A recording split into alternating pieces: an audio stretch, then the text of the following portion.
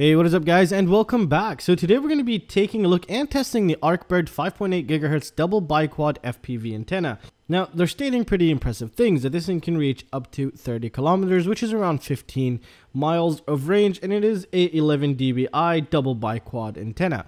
So first of all, if we take a look at the construction quality, it seems pretty good. They're using really stiff coaxial cable here, which is really nice, and the soldering joints look really good. They look like they're going to hold for a really long time, and you're not going to have an issue of this breaking loose anytime soon. So that's a huge plus. However, here on the nylon standoffs, we'll take a look inside what these are actually for once I take it apart.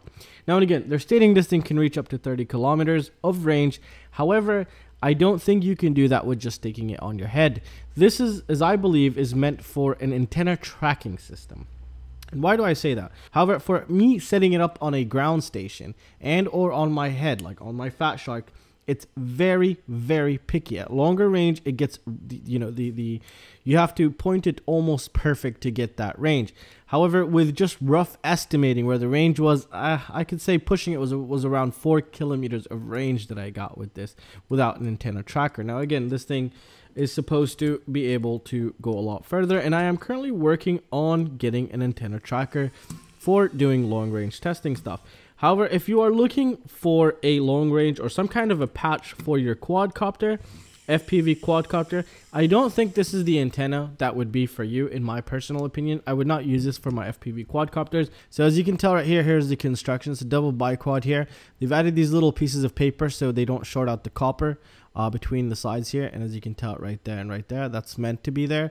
Also, if you take a look here, what they've done is to keep it pretty much spot on level, they put hot glue on these standoffs here just to give it extra rigidity and overall structural integrity. So the overall build construction looks pretty good. This is plastic here, and this seems like the aluminum PCB. Yeah, it does have aluminum, so it's a PCB on the back side, and it's aluminum here for the reflective surface. So that's pretty interesting. I didn't notice that the first time I took it out. Now, I say it can roughly, it got 4 kilometers of range, to be honest. What I did is I set this up on my ground station. That's how I did all my testing today.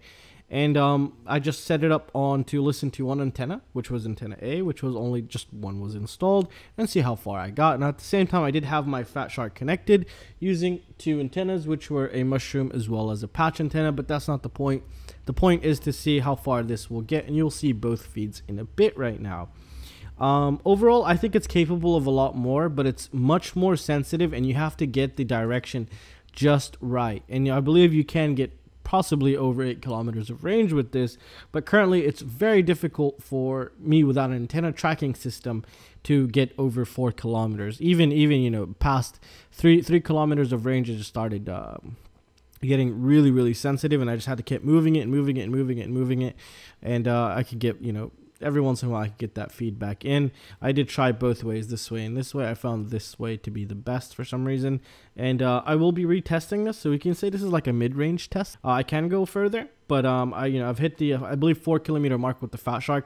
This one was just to be honest, if I was using my ground station to fly, I could not have hit that range with just this installed and relying on this to be my patch antenna for long range. However, I'm not saying it's bad. I'm just saying it has its own use, and I believe this is meant for antenna tracking systems. And this is the same company that creates a pretty awesome antenna tracker. Hopefully, I'll try to get my hands on an antenna tracker and retest this, and actually retest all the patch antennas.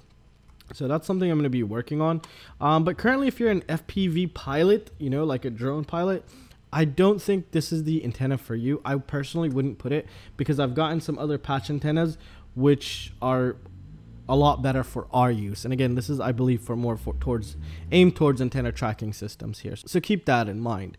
So enough talking. I'm gonna leave you guys with the footage. You guys check it out for yourself, see what you think. And this was the best run out of 5 runs.